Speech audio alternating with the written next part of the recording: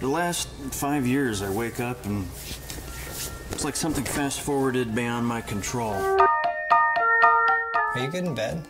Yeah, no. Some of you probably know that Max had one marriage go south prematurely. I think we might have made a mistake. But this one looks like it's all systems go. Of course, that other one may well have looked like that at the beginning. All right, well, let's give this thing a shot, and we'll see who gives out first. I'm falling apart like a Mexican suitcase.